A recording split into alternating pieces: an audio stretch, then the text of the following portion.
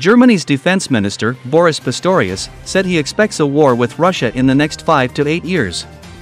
We hear threats from the Kremlin almost every day, most recently against our friends in the Baltic states. So we have to take into account that Vladimir Putin will one day attack NATO countries. Our experts expect this to be possible within 5 to 8 years, Pistorius told Tagesspiegel. His office intends to take measures to prepare for a conflict. Pistorius also wants to open recruitment in the Bundeswehr to recruits without a German passport.